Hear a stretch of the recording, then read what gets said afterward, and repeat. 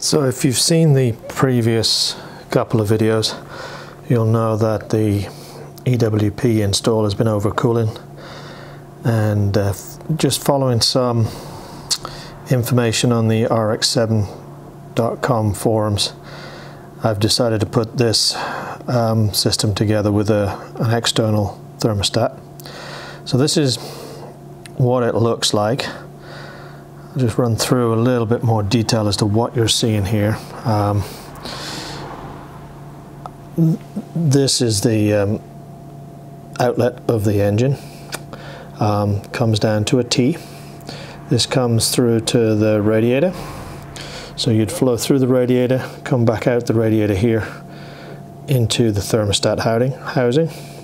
So if the thermostat was open, the flow would be along here, through the inlet to the pump, and then out. You see that there, the outlet of the pump, go back up into the engine. If the engine is cold, the thermostat would be closed. There's no flow at that point through the radiator, so the flow would come out of the engine. Instead of going through the radiator, come in this direction. This is the bypass route of the thermostat, and then back out through the pump and into the engine. So that's the basic flow, the basic circuit for this external thermostat. Just a couple of points on the thermostat. This is a genuine Land Rover part. There's a few different part availabilities for this, and I would definitely recommend this one, although I've not tested it yet, but I did test a black one, same part number but a stiffer spring on the bypass, and a creamy white colored one, which was supposed to be an OEM identical replacement to this one, but the creamy white one definitely has a stiffer spring. So this, I think this is the one I would recommend, and obviously I'll give some feedback as to its operation, but it is a bit more expensive. Also, on the input side of the pump here, this is an additional item from Davis Craig for heater returns.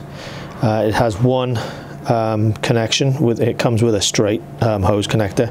So obviously I've put this 90 degree on here, so the heater return will come in here, and then I have, as you can see, drilled, tapped, and put another hose barb on here for the turbo return, the coolant return for the turbos. So that's it. All together it is quite bulky, and there's not a lot of room. One thing to note on the thermostat housing is everything on the RX7, the coolant circuit, is 38mm or 1.5" diameter.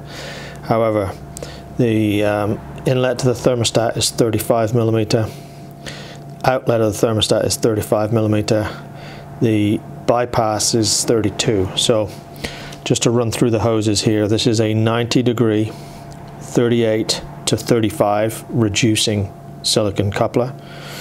This is a straight 38 to 32.